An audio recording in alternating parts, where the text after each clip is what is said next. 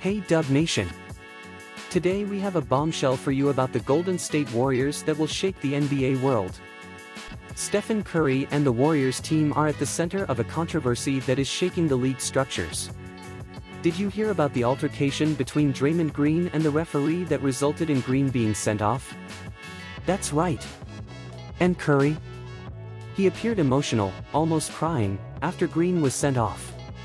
What happened in this heated discussion? And how could this expulsion affect the Warriors in the play-in fight? Stay tuned, we'll share all the details of this bullshit that's causing people to talk. If you are not yet registered, I invite you to leave your like and activate the bell to be notified whenever I hear from your team. Steph Curry explained in a post-game interview why he was emotional after Draymond Green was ejected early in the game against the Magic on Wednesday. Green received 2 technicals for yelling at referee Ray Acosta, which resulted in his ejection. Curry, standing next to Green during the argument with the referee, appeared upset and was seen pulling his shirt over his face. Green lost his cool after Acosta drew a foul on Warriors' Andrew Wiggins, and Magic forward Paolo Banchero got in and won to tie the game.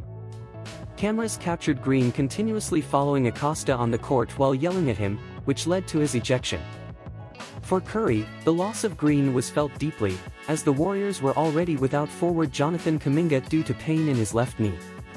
The team is fighting for a spot in the play-in tournament, and Green's absence is yet another obstacle in their path.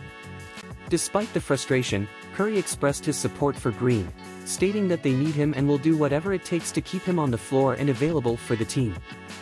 After the 101-93 victory against the Magic, Curry and All-Star forward Andrew Wiggins led the Golden State Warriors to a crucial victory. Every victory is important at this tumultuous time of the season for the Warriors, who are competing to maintain 10th place in the conference, with the young and powerful Houston Rockets right behind in 9th place. Stay tuned to our channel for more updates and share your views in the comments.